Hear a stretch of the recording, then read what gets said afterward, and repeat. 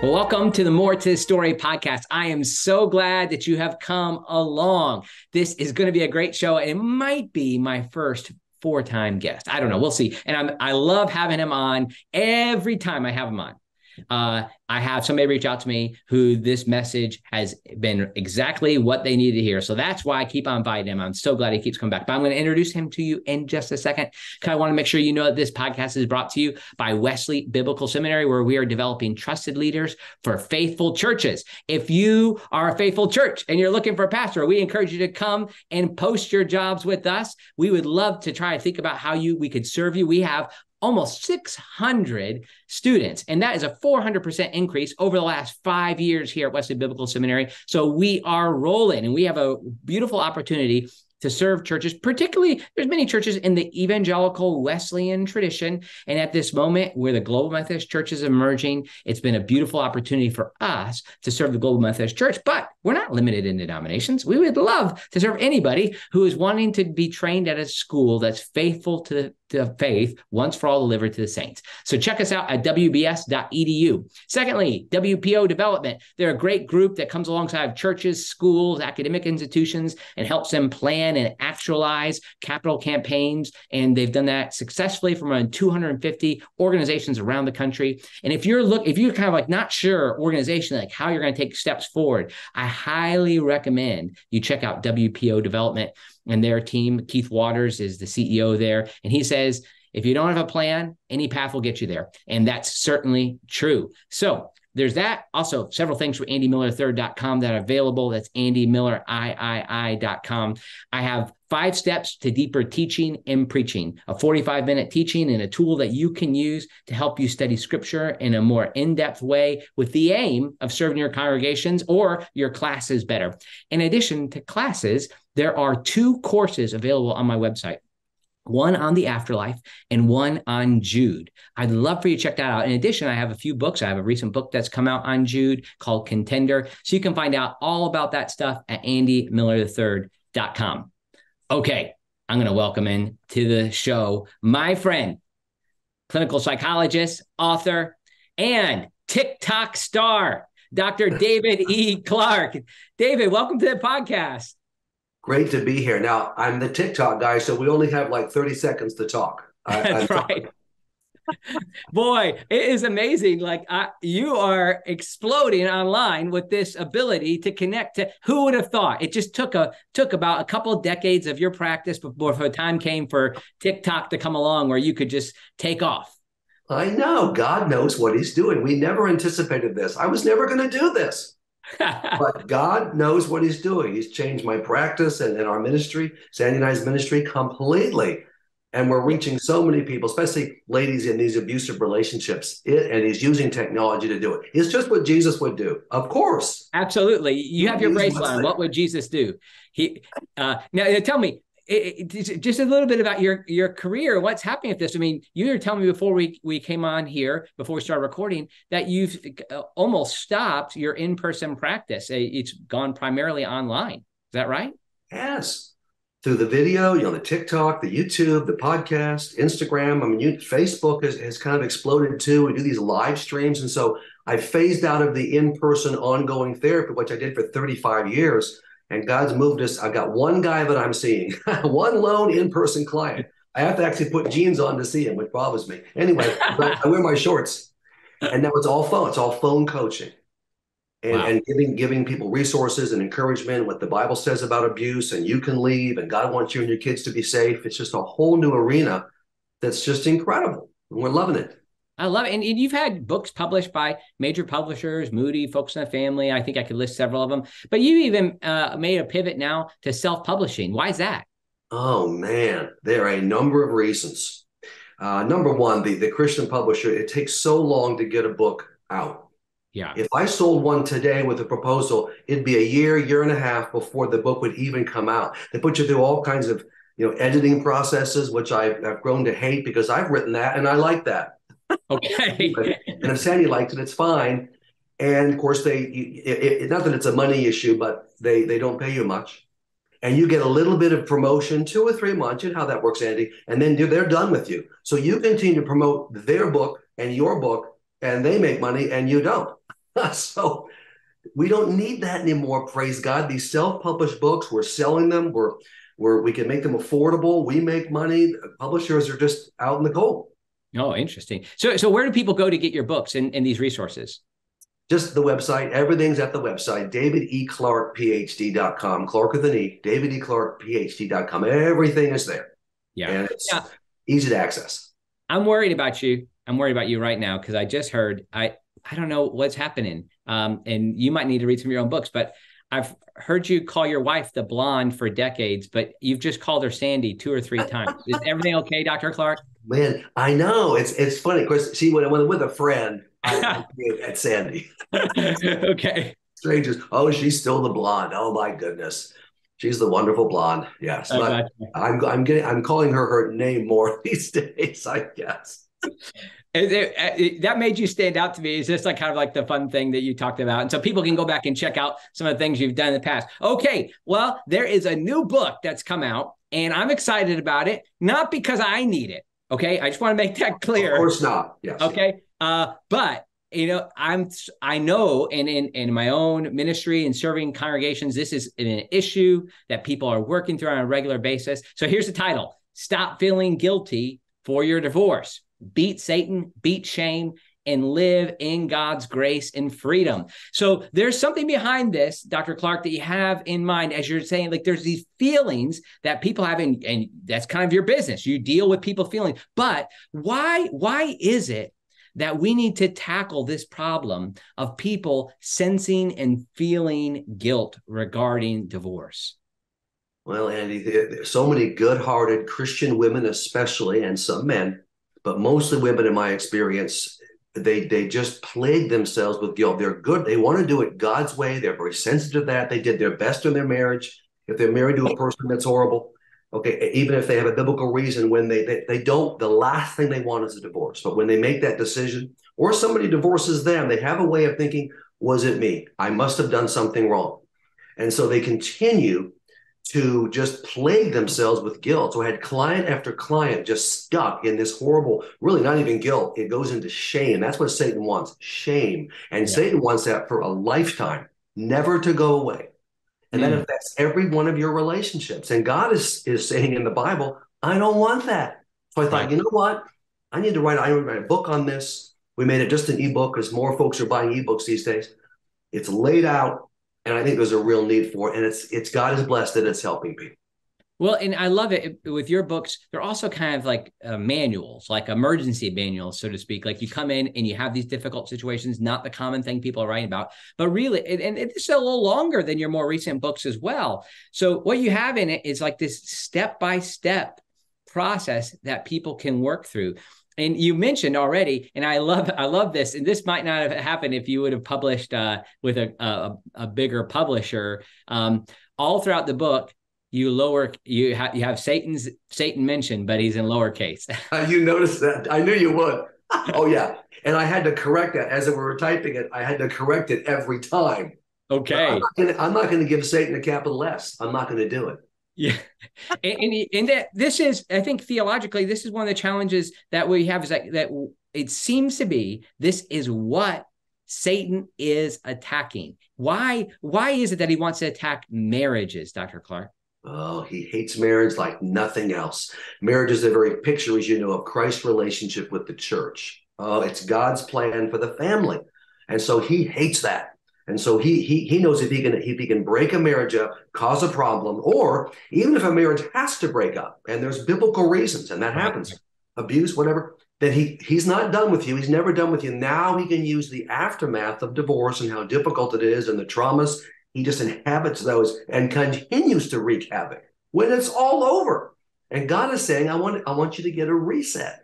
So Satan never stops trying. Of course, Satan wants to now infect and cause your ongoing shame and guilt to ruin your next marriage if you don't mind. And that's exactly what can happen if you don't clean it out of your system. Yeah. So, and you have 4 steps for destroying shame through this book. Like you're working through. So why don't you walk through those with us? Like, what is it that we need to do? And some of these could be applied in other ways, to other ways that we experience shame, but particularly as it relates to divorce. Here's the outline. It's first of all, we start, as we always should start, with what the Bible says. Yeah. I've got more scripture, as you know, Andy, because you've read it in this book than in any book I've ever written, maybe in all my books combined. It felt Wow. that way as I was doing it, because I thought, I'm going to really, these are Christian people, that's my audience, and I'm going to let them know, let God's word speak.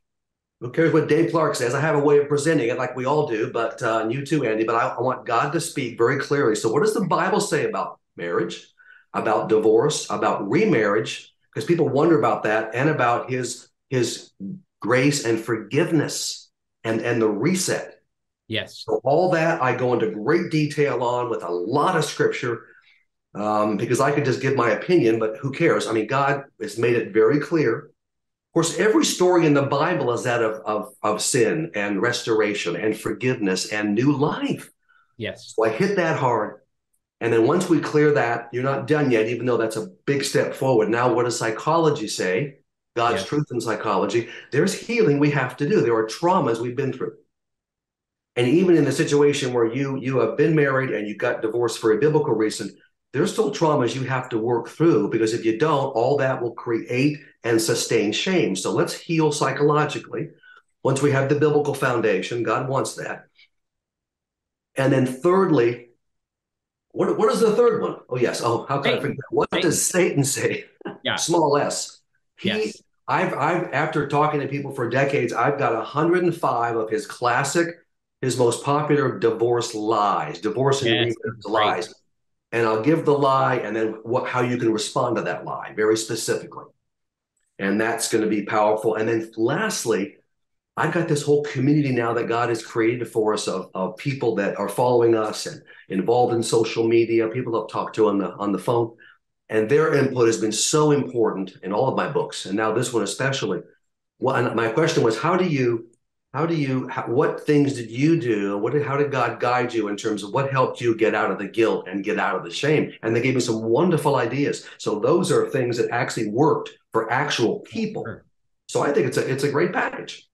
I love it. Well, I want to kind of just hit on all four of those areas just a little bit. Of course, I don't want to give it the full treatment, because what they need to do is get your book or check out your TikTok channels and those sort of things, our TikTok channel. But the biblical case is the first thing. And you always do that. And we don't need to talk about it here necessarily, but I always love it. It's coming somewhere in a David Clarke book, chapter 8 comes in, and you just present the gospel. After you've kind of talked about what the Bible says, you're like, everywhere in a David Clarke book, it's somewhere it comes along and then says, hey, are you a Christian? If not, here's how you become one.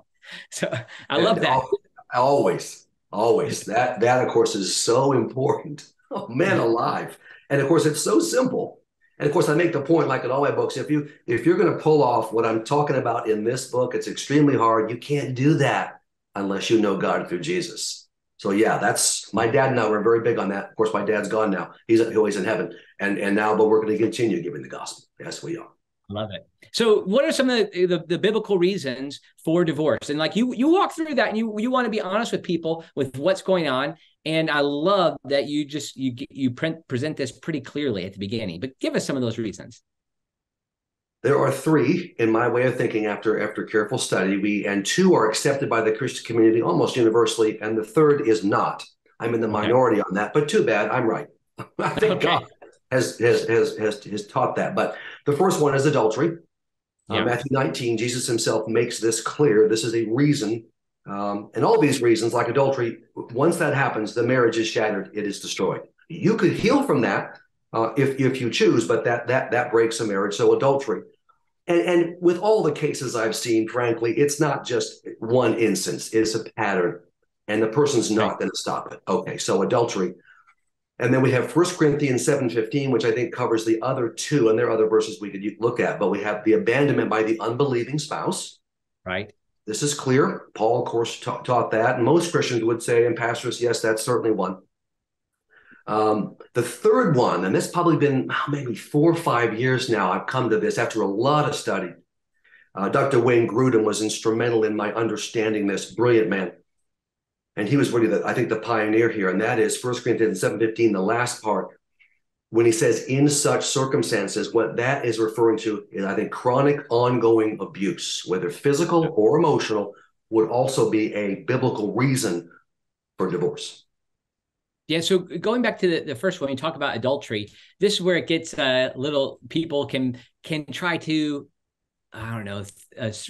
Then what do you do with the needle? You take the needle. You try to thread the needle. So what is adultery addiction to pornography? Is adultery an emotional affair where you're, living in an intimate, sharing secrets and being, intimate in ways that's not physical to the spouse? Or is it just when the act is committed? Help us understand, like, what's involved with that? What is adultery?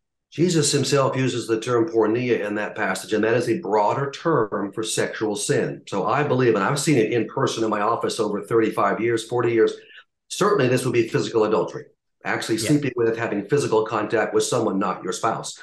But it also includes, in my mind, pornography. That is adultery. It's a problem with the mind. Jesus himself says in Matthew 5, if you even look upon a woman to lust after her, you have committed adultery with her in your heart. Okay, that's a good definition.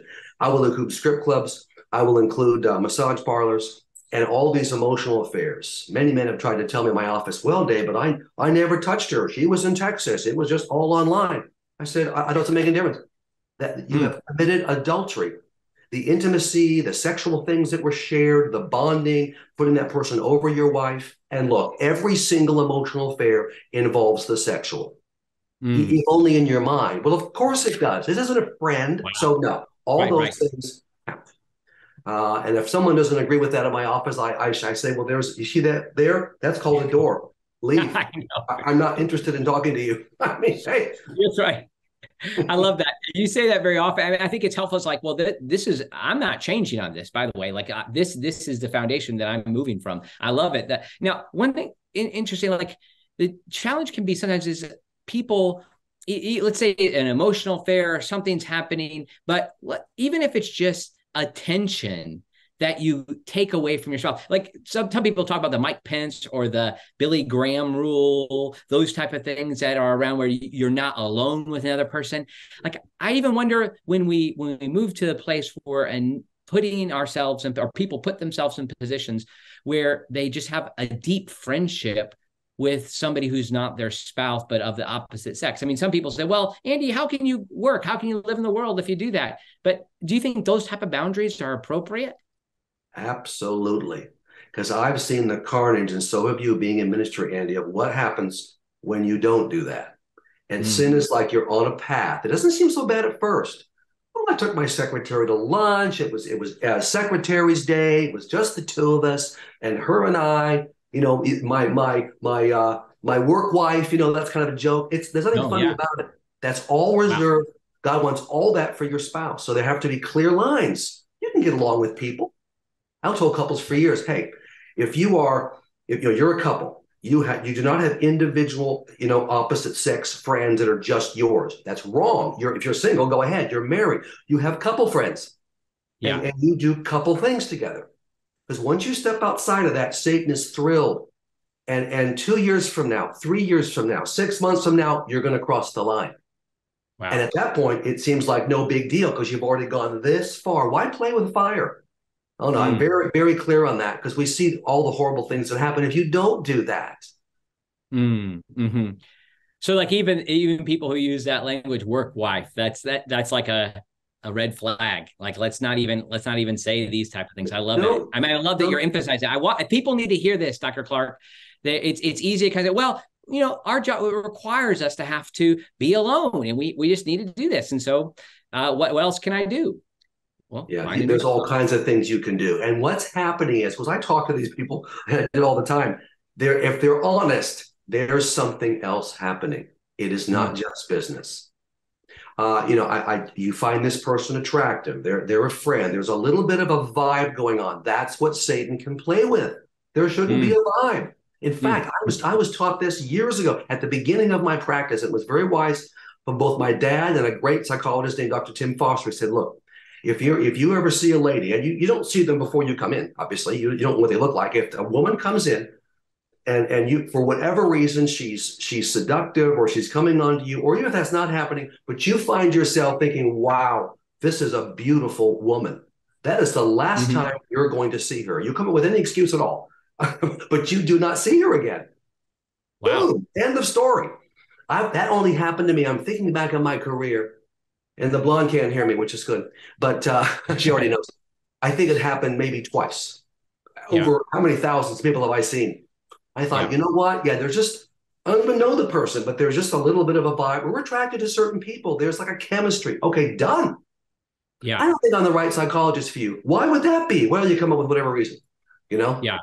And you just move. And the expertise, there's a vibe here. It's not, I don't think I can be the right person for you. Boom. See, and so you have a secretary. How many times? Hundreds of times. I've had men in my office, they've ruined their marriage because they went too far with their secretary or some other coworker. Right. At the Right. beginning, they would have said, "Oh, what's the big deal? There's nothing going on here." Yeah, well, there is now. And your Yeah. wife's sobbing on my couch, and you've destroyed trust because of Mm. some woman that you went too far with. So don't even, of course, this is the message of scripture. Don't even go up even near the line. Right. Not a hint. You don't want to see the line. Get away from Right. it. I love it. I love it running from that. I so appreciate it. I think it's just helpful to see how people get in these situations. I know that we're kind of emphasizing on this book, thinking about divorce and where it's headed, and how we move beyond that. But people can look back too, and some other things you've written about abuse and why we need to run from it. And part of this is generally like you are hard on them, these dirtbag narcissists. You just Yeah. like you. How do we see a narcissist coming, Dr. Clarke? What do we need? Like, what do we do? Oh, no. I'm asking that. What is a narcissist? Like, why do we need to avoid them? And who are they? These are supremely selfish individuals. It is all about them. They are the center of the universe. That's the core value and principle of a narcissist. He really is his own. Most of them are men. There's some women, but he is his own God. That would be bad enough. You can see all the terrible things that would happen there. But it's the person who is highly critical of you and verbally abusive. And there may be some physical abuse. There's no communication. Your needs mean nothing to him. The bottom line is, it is just blaming you for everything, controlling. There's all kinds of things we could say, but the bottom line is he is destroying you day by day, slowly destroying another person, of course, the wife. Everybody outside the marriage thinks this guy's the greatest because they don't live with him. The covert narc is loved by the community and at church. He knows the pastor. You know what? You're not living with him. These ladies are dying. He has no use for you. So it's just a steady diet of destruction and tearing someone down. And they know exactly what they're doing, and they enjoy doing it. It's entertaining because they have no conscience. There is no empathy. So I'm describing in my books, this is a monster. This isn't just a selfish guy, your typical man that needs some correction. I did that for 30 years. That's not a problem. This is far, far beyond that. This is somebody who's not going to change. And if you don't get away from him, he will destroy you.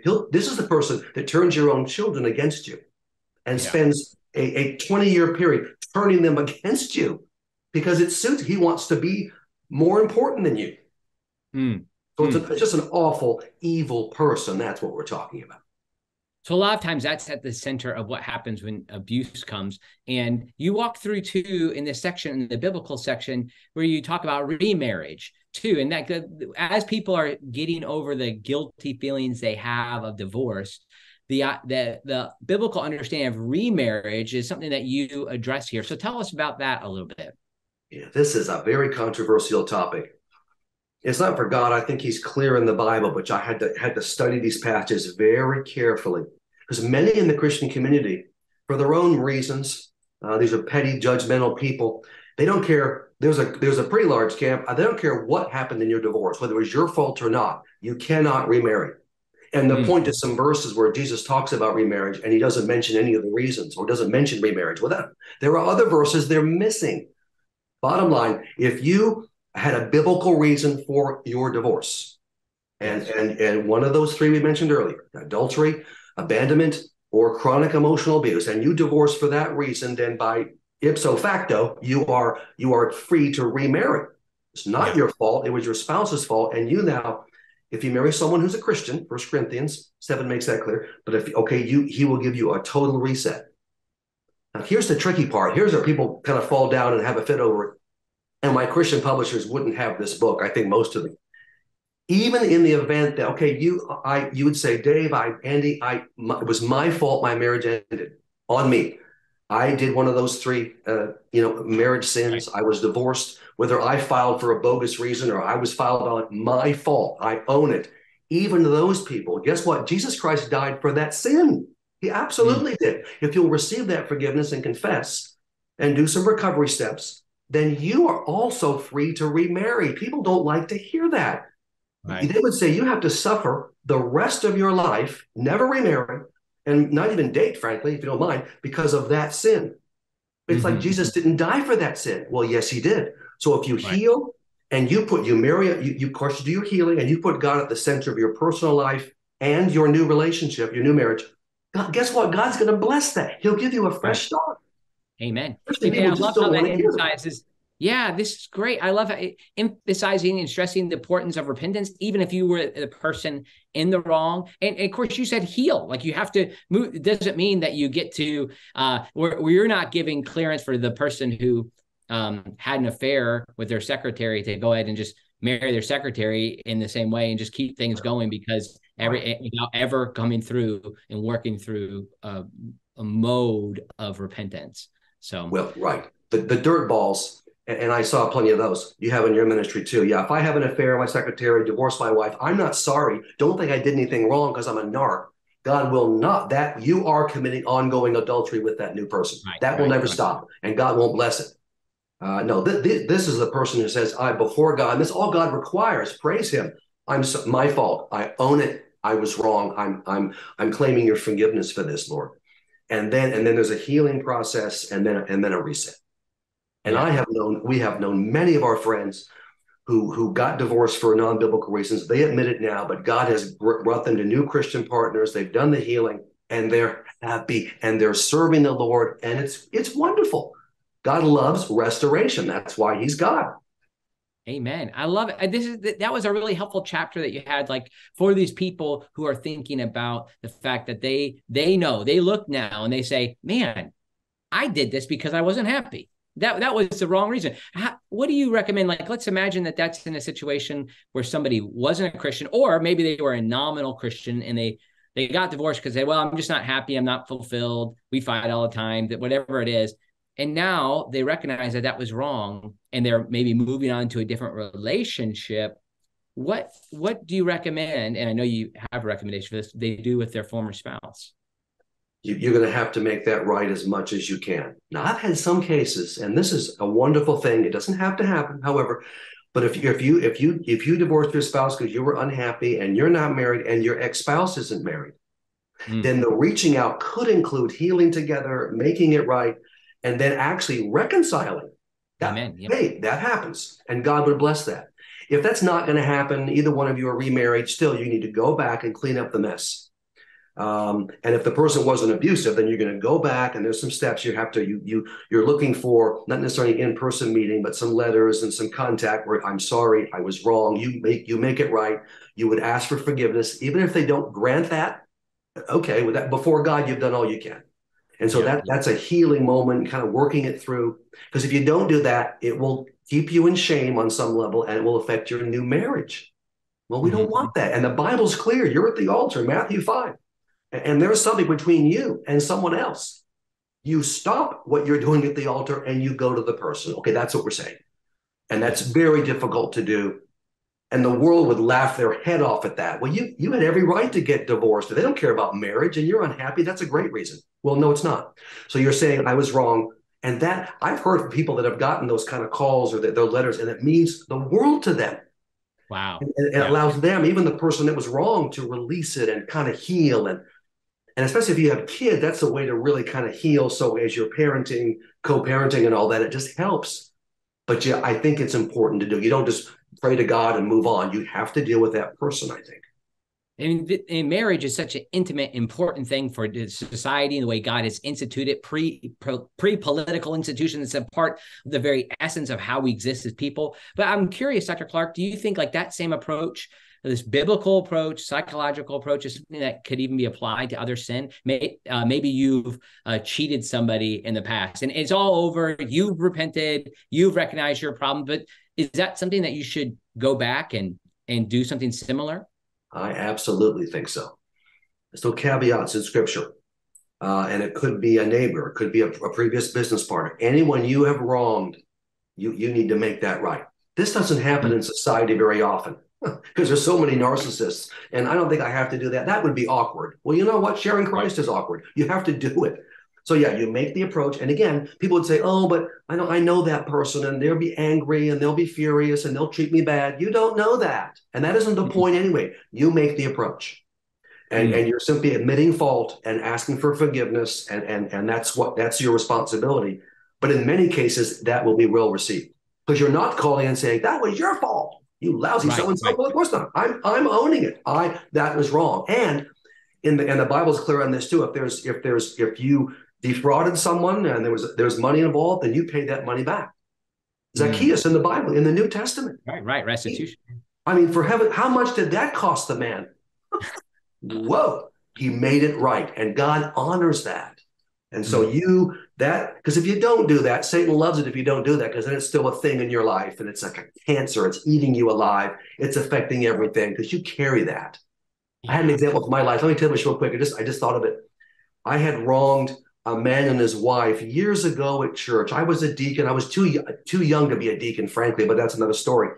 They asked me and I said yes, but it wasn't some awful thing, but it was awful enough. I had them removed as Sunday school teachers because of some situation that came to my attention, and I was wrong.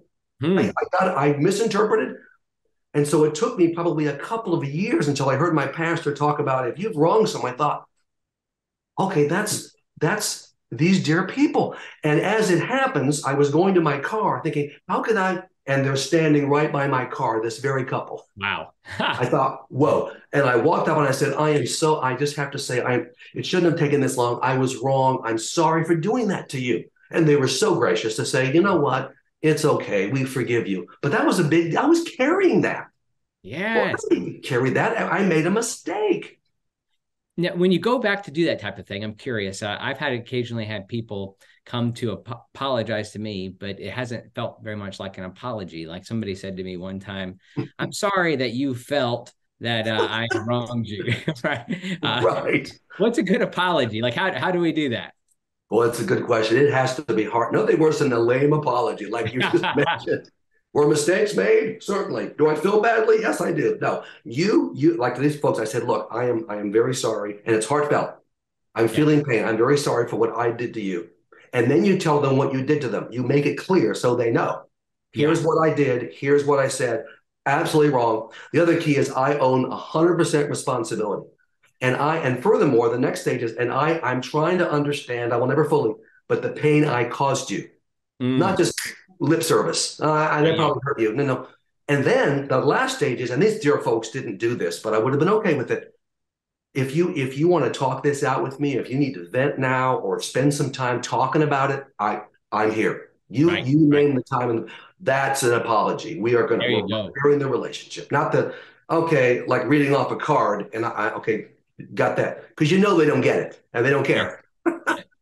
This is so important because as you're trying to give people a prescription for getting over the guilty feelings they have for things that have happened in the past that are wrong, getting over the guilty feelings in divorce. And so that's the title, that's the subject of this book. And the second section for this shame destroying method is to really work through the psychological conditions that are needed to move beyond the shame. So we've addressed some of it a little bit, but anything you want to say about what happens in that phase?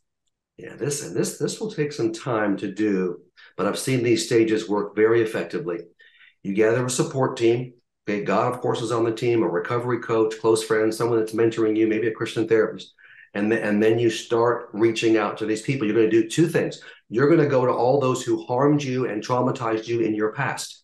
This is not just around the divorce. That's, of course, a key part of it. But since Satan will use any trauma and transfer it to your current trauma, the divorce, okay, you're going to go back. Mom, dad, the neighbor boy down the street that abused me, someone else, a friend that betrayed me, a previous marriage where they had an affair and devastated. Okay, all that. We're going to clean all that out. And secondarily, okay, who have I hurt? Who have I traumatized? Who have I really wronged? Like me and that dear couple. You're going to take care of that. So what God wants in your divorce is to catch you up to the present and clean all that garbage out. Doesn't have to take that. It will take 3, 4, 5 months, but you vent it verbally. to your therapist and your close friend and to God, a lot of venting about these things.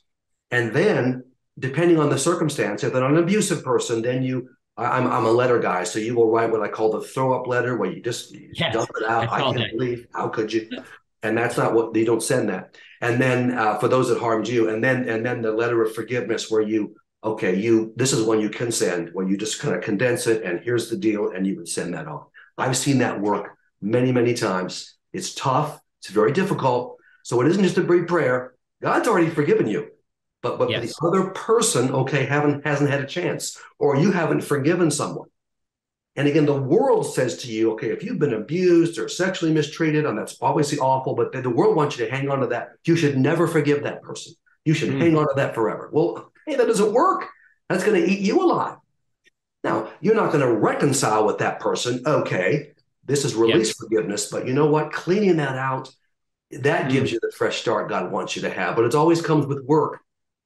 As Christians, we love to think that God will, and there are breakthrough moments, of course, and ceremonies and prayer, but he doesn't just go, boom, you're good.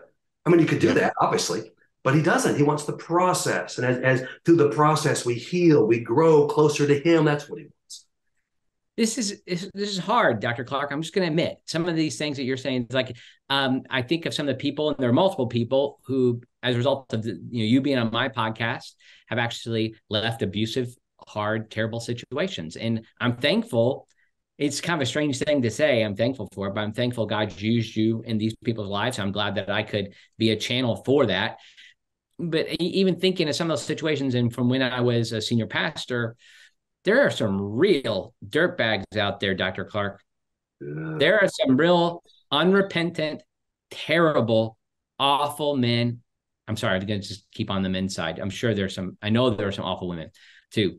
But is this asking too much? I mean, is this, it just seems like so much to have to like try to go back to that painful situation. I don't think it is, but I want you to answer that. I imagine people are thinking it. Oh, they are. I get a lot of resistance. Do I have to? Yes, you do. Now, with a dirtball narcissist who harmed you so terribly, okay, you're not going near that person directly. You're not. Okay. That's a fool, and he's going to harm you. But you will still go through the steps. In my office, I often had the empty chair. You're going, okay, we're putting the dirtball Bob in that chair, and you're going to talk to him. And psychologically, and God makes it happen, it's as if he was there. So you're going to write letters, all the letters, and you're going to vent. He will never know what happened because he's a dirtball. But you still have to go, and that's very painful work, even without going near the dirt ball. He never knows what's going on because the dirt ball narc will just simply use it all against you and cause more trauma. We're not doing that. But to clean it out, even behind the scenes, is hard. I have to relive that. Yes, you do. My point is, you don't know it, but you're reliving it every day. If you don't do it, it never goes away. And guess what, Betty?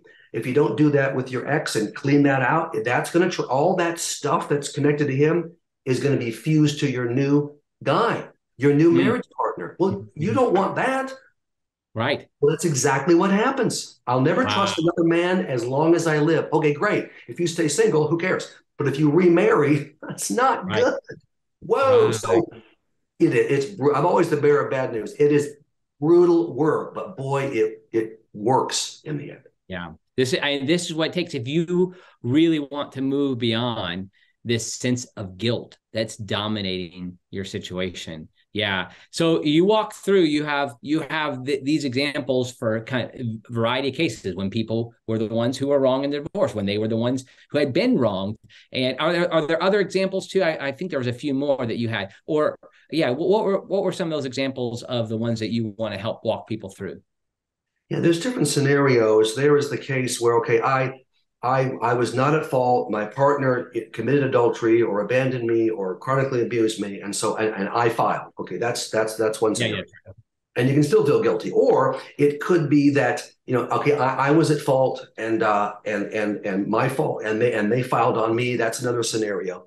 A lot of people fall into the category of okay, there's no marriage, ending sin that happened. None of those three, but we're just unhappy. And I divorced for that reason. That's not a biblical reason. That would be a sin. That's something you have to heal from. So those are I think the main scenarios. And Satan doesn't care what the circumstances are. He's gonna still come after you. Well, it's good. Let's get back to the Satan piece. This is good because I mean, I don't love it. I hate that we have to do this, but your section, the third section deals with the lies that come. And Oh man, yeah. these are intense. And this is so common. It's multiple chapters where you work through these lies and then Lie you're after lie answering. after lie. Yes, Yeah. I got 105 of them. Well, Yes. tell us, and not your favorite. Tell us a few of the ones that you hear the most. Yeah, Tell us your let me get lies, these. Dr. Clarke. I'm going to get these. Yeah, let's go Okay. over these. And again, these what Satan does is, of course, Satan. He's the great liar, of course, the father of lies. So he'll find ways to breathe these into your head himself. But what he often does is he goes through other people, people that Mm, even you trust, friends, neighbors, your pastor, people that are frankly clueless, and they'll put this on you, Christian people. Okay, yeah. here's one. Here's a lie. You and these people will say this. You broke up the family with your divorce. They don't care even what the circumstances were. The response, of course, I always have a response. You're going to respond to that person. The key here is not just in your mind, but if this happened 2 years ago or 6 months ago or last week, and this person laid this on you in the church parking lot or whatever, my deal Mm, is you're going to be assertive. And one time you're going to contact that person, email, text, whatever, phone call, and you're going to give the response. And then you're probably mm. done with them. It Okay. does, of course, it's biblical, it's truth. It gives that person a chance to repent. They're probably not going to.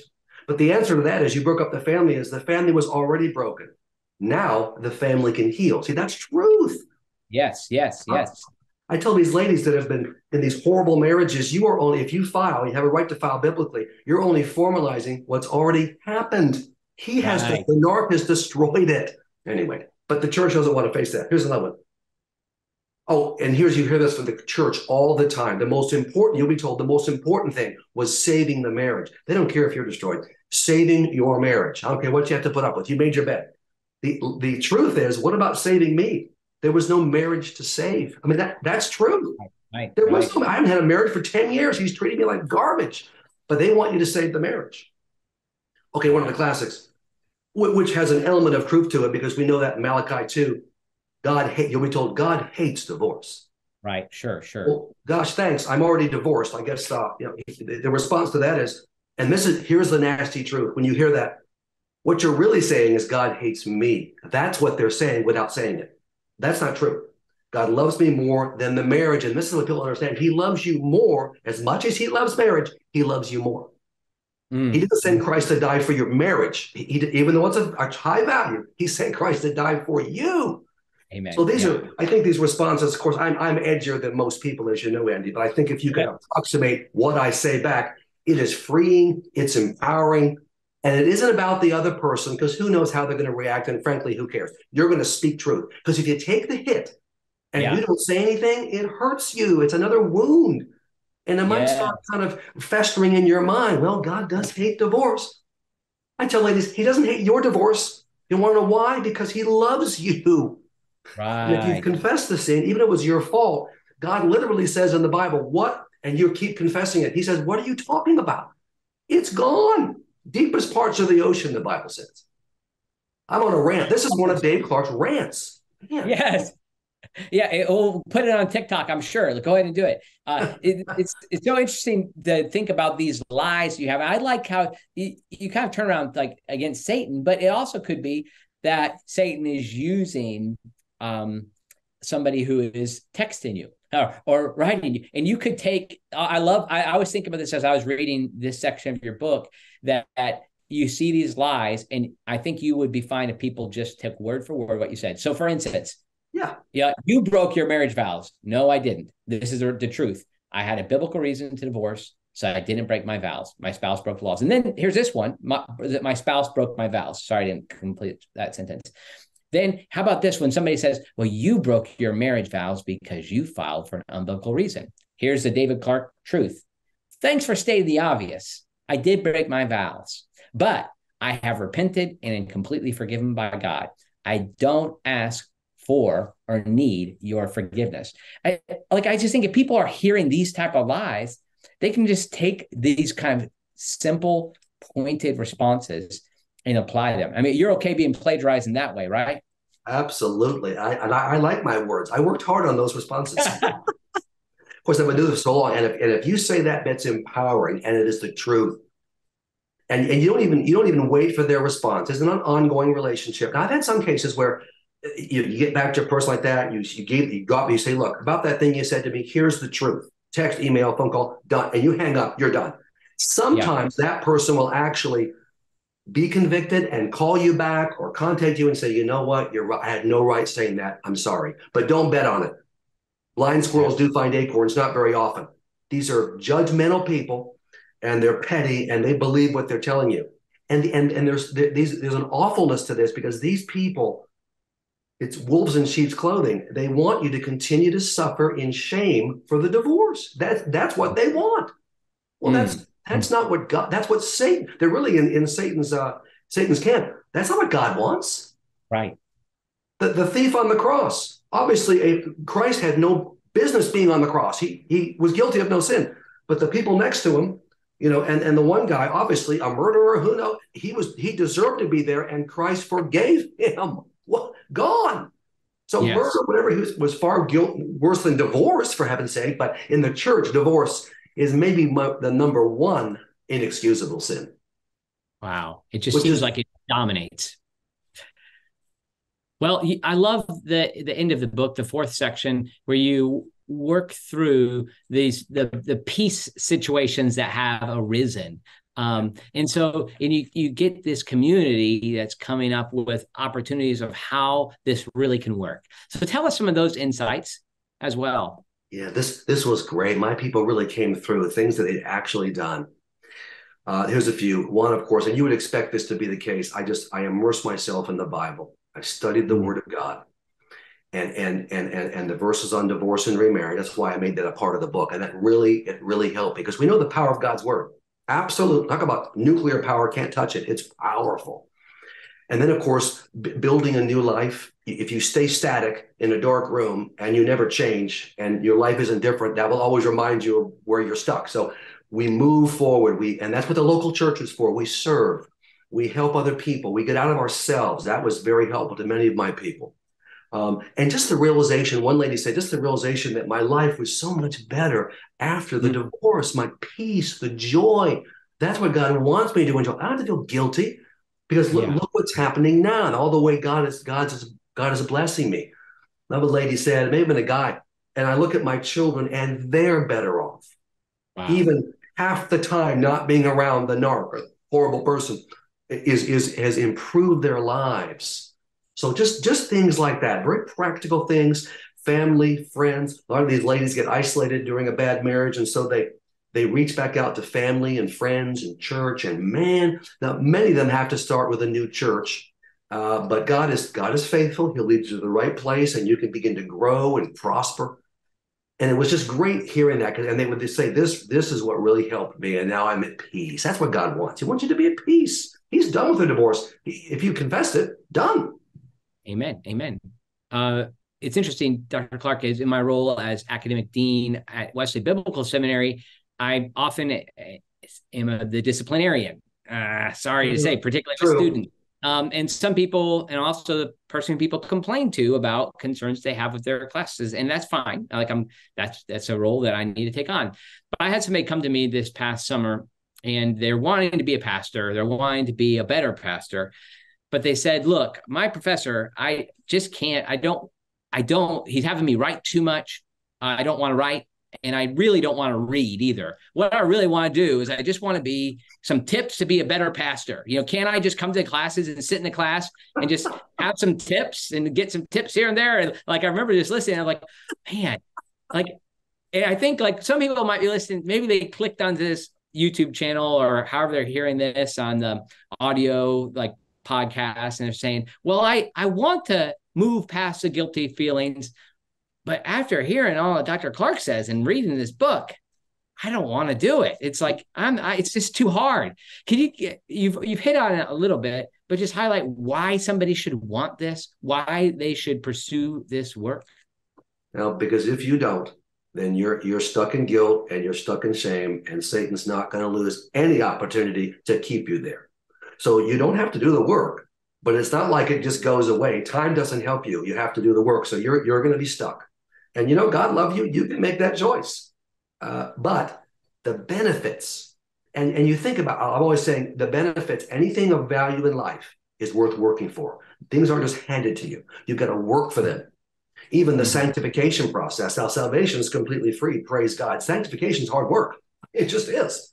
I have to get up in the morning, and I don't have to, but I want to, but spend time with the Lord and throughout the day and grow and serve. Faith has to be built. So the benefits of what you'll get at the end, oh my goodness. You know, we have two brothers in the same family, and one barely makes it through high school and ends up working at McDonald's, and that's nothing wrong with that. But he could do more. But he's satisfied, and that's where he gets no work. The other guy goes to medical school or even psychology school, which is harder. I'm just kidding. Or he becomes a theologian like Andy Miller. ... Anyway, you can, and then he really advances. Okay, what's the difference? Work. Just work. It's always worth it. But of course, it's up to you. You make the choice. Yeah, that's right. And you have to leave it to them. I just want to thank you, Dr. Clarke. Last time we talked to you, you found out about my Contender book, and you said, "Look, this has got to be published, and you've got to do some work, Andy. You got to put it out there." And so you wrote letters for me, and we got it out. And then this past summer it was published. So my thanks to you for helping me realize that I had something that needed to have a little wider access, wider publication in the world. So you've been a great encourager to me, Dr. Clarke. I'm so thankful for your time today and for this word that comes to people who are still trapped by their own guilt of their divorce. We want them to get beyond that. So thank you for writing this book. Well, my pleasure. And if there's an authority on Jude, I'm talking to him. As you say in the book, nobody really talks about it. You never hear it. And it's awesome. It's in the Bible for a reason, and you've done a wonderful job with it. Yes, you have. Thanks so much. 25 verses. It's just 25 verses. But man, if we were able to read those verses and act on them and really see this call to contend, it's what we need. Powerful. Yeah, it's like a TikTok Bible There it is. That's why you like it. Powerful. Thanks so much for your time, Dr. Clarke. And people, if you're interested in this, if you're listening and you're interested in this book, there'll be a link in my show notes for this, or you can go to davideclarkephd.com and you can find out more about Dr. Clarke's ministry. Or maybe there's like something you're aware of, like marriage challenges, dealing with people who are narcissists, all these type of things. Dr. Clarke has been gifted by God for this moment to be able to help you. And I hope you'll check out his resources. Thanks for coming, Dr. Clarke.